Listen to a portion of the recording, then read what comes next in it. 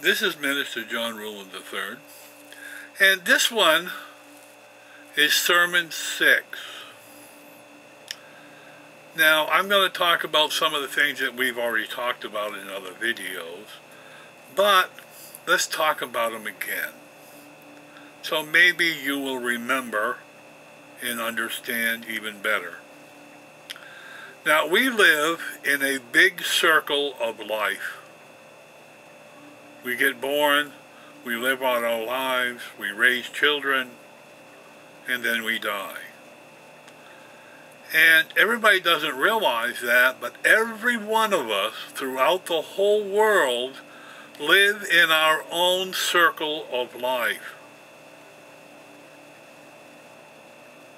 But nobody understands between saved and unsaved, even though they have heard the saying, they actually do not know what it means.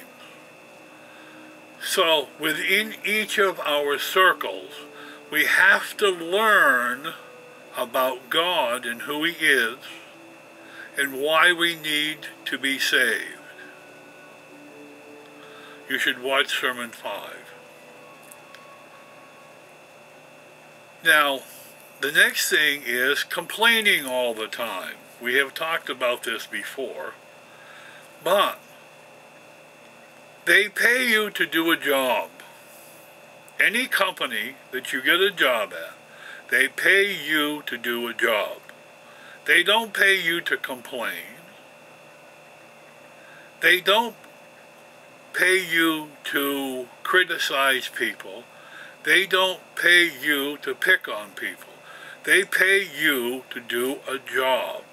You are a robot. You go to work, you do your job.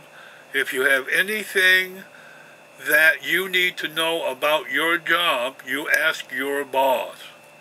This is why you have a boss.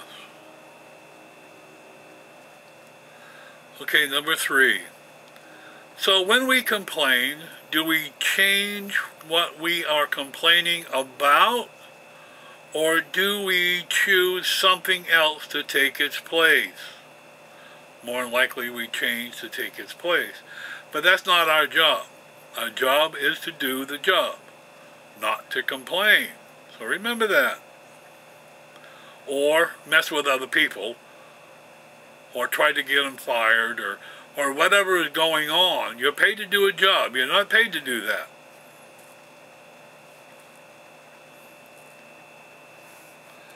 Now this next thing on the number 4 is,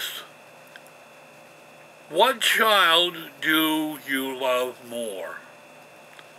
This has come up because one of the children was complaining that the parents did not pay attention to the child and do things for the child. And then he went up one day and asked his dad.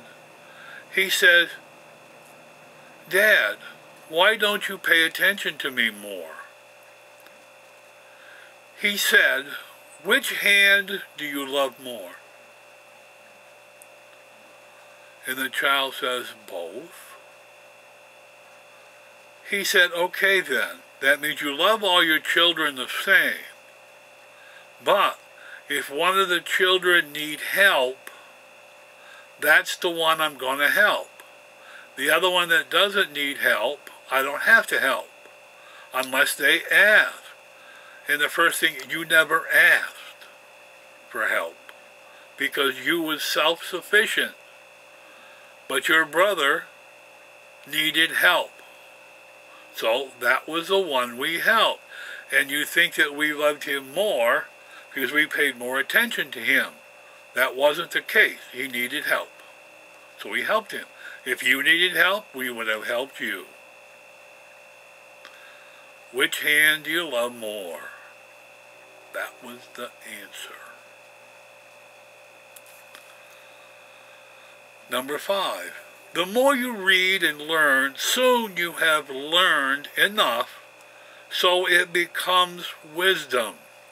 Once you read, once you have gone to school, once you have learned everything that you need to learn to do your job, and then you do your job really well, it becomes wisdom because you have learned and retained how to do that job. And the best part about once you have the wisdom, if somebody asks you a question about that job, you can answer it. The more problems you can solve, the more valuable you will be to any business. Remember that. The more wisdom you have, the more valuable you will be to a business. Number 6, we have to learn to let go of the past. That's the worst thing. Some people live there, and they just can't seem to live in the present in everyday life. They have the burdens of the past. You can't live in the past to live in the present and even into the future. So you have to let the past go. Number 7. Now the next, a lot of these things are really kind of interesting, but this one is going to be, I might even get a lot of feedback on this one, but the problem is color. And no matter the color of our skin, remember one thing. It is to be a man or a woman first. Stand up for what is right within your own mind. Do not make excuses to make yourself look better than it really is. No matter what, be a man or a woman and own up to what you have done.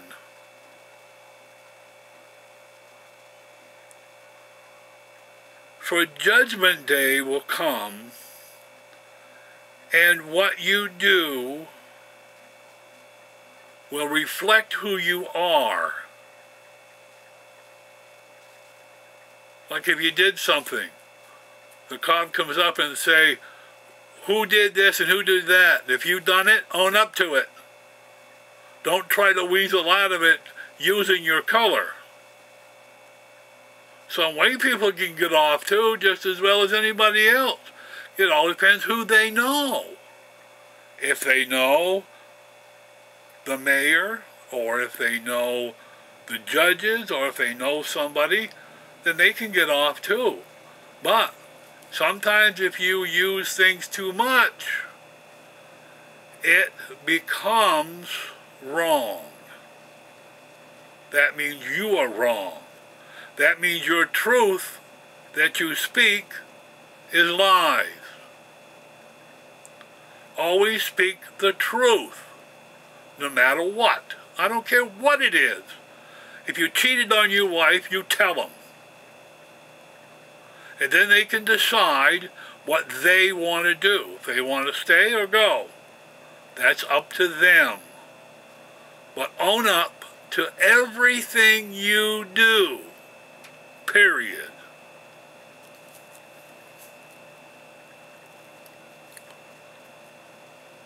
Now, I want to get into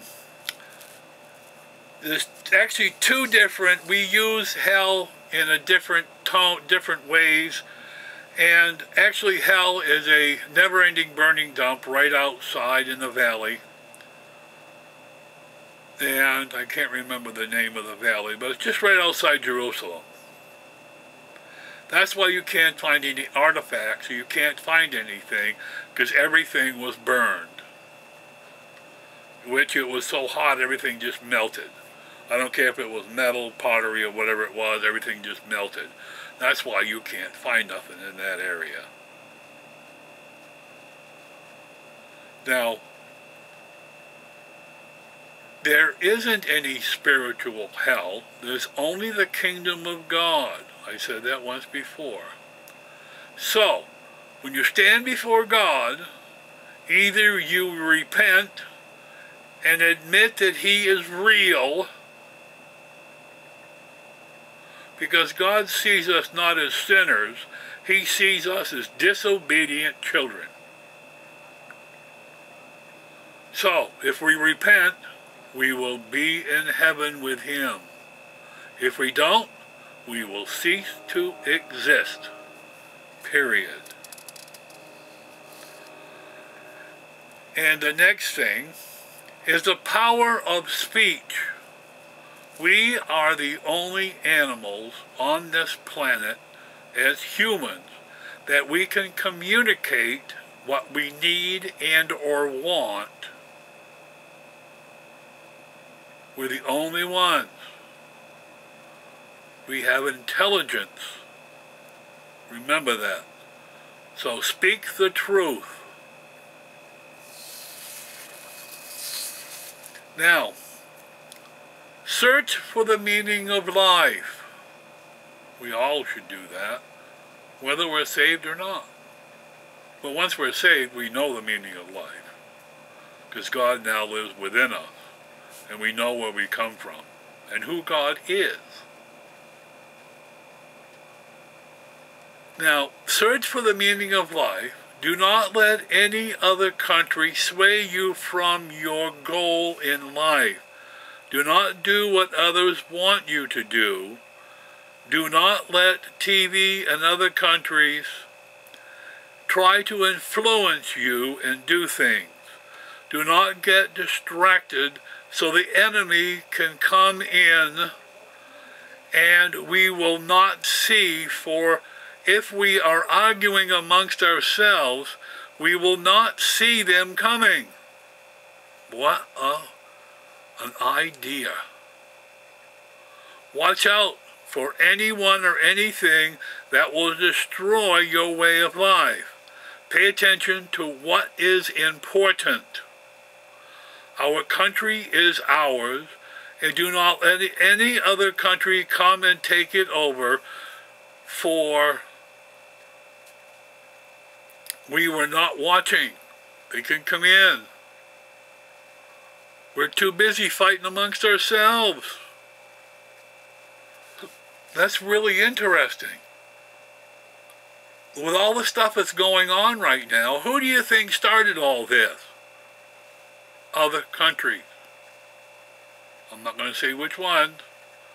Other countries have come in and tried to destroy the way of our lives. Now, I was just thinking of this here because way of life, you know, straight, gay, whatever. Now, the gay agenda was really kind of interesting because the gay agenda was not getting gays married. They wanted to destroy marriage itself. You wait, later on, there's going to be others that are going to try to make you can marry rocks, trees, robots, cars, whatever you want to marry, you can. They're trying to destroy marriage, period. So it's useless. And their agenda is to destroy anything and everything that has to do with the church. And marriage is one of them. You wait, later on, they're going to be doing other things. So watch out. Don't let them tell you that you can do this and you can do that, because they're trying to get everybody together to rebel. Don't listen to them.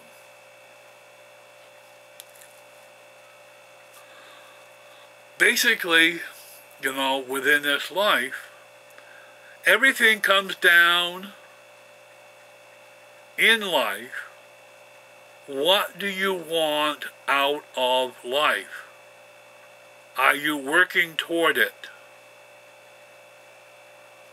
Have you accomplished what you want out of life? Or have others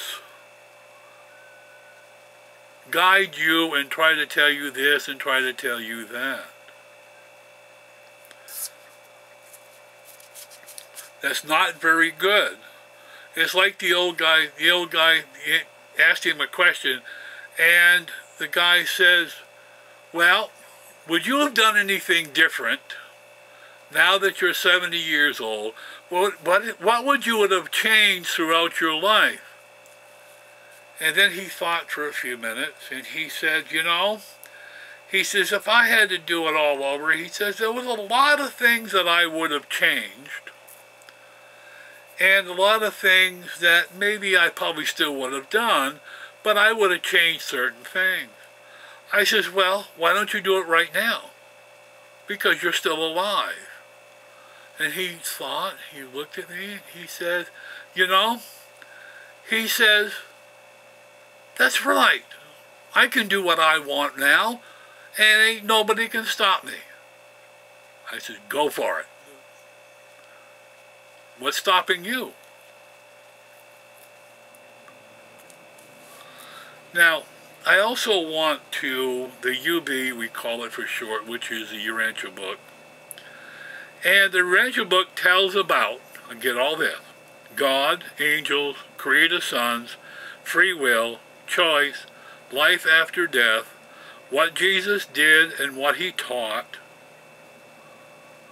where we come from and why we are here, history of the earth, creation with evolution, creation within evolution, choices we make daily, free gifts of God, our thought adjuster, and our faith. The two most important things one day here on earth is when we walked on the moon.